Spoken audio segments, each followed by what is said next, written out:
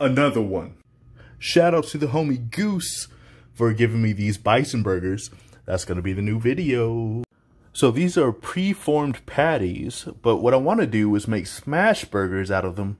Peel off the little diaper. I'm going to ball them up into a little ball, and you'll see what happens next. So first things first, I'm going to take my buns here, and I'm going to toast them up with a little bit of butter, just to get that out of the way. And it's worth mentioning that I have been drinking.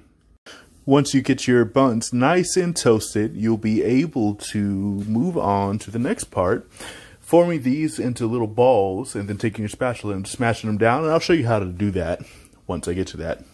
But in the meantime, enjoy these sick spatula tricks.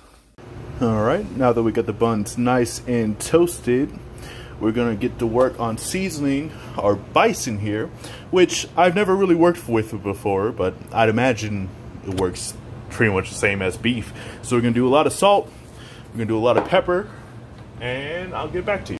For this particular application, we're gonna be using our cast iron skillet here. Gotta get that on. We're gonna get it on. It's on, it's on, it's on.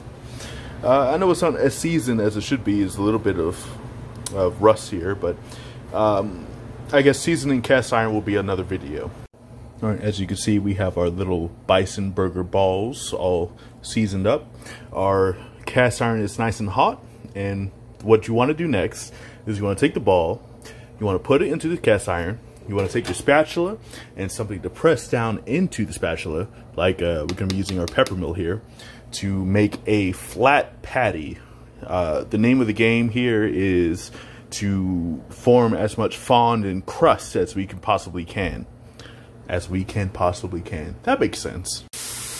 Unfortunately, I cannot show you the process that I use to smash these burgers down, because I need one hand to get the video going. But, you know, whatever. You'll see the result shortly.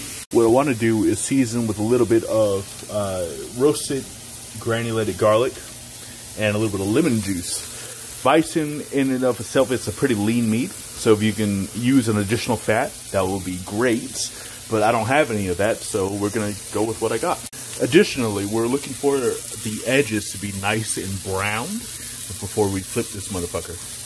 Also, it's important to note that with cast iron, you can't really flip the meat until the meat is ready. And once the meat unsticks from the cast iron, we should be able to flip this pretty easily.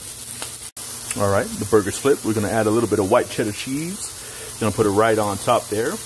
And if you want that to melt more efficiently, we can take a lid here and cover it. But I ain't gonna do it. I lied, I'm gonna do it. In retrospect, the bison balls might have been slightly too big, but you can kind of see where it's kind of browning here. That's what you're looking for. Once you can get that all the way around, you can go ahead and flip and then add your cheese.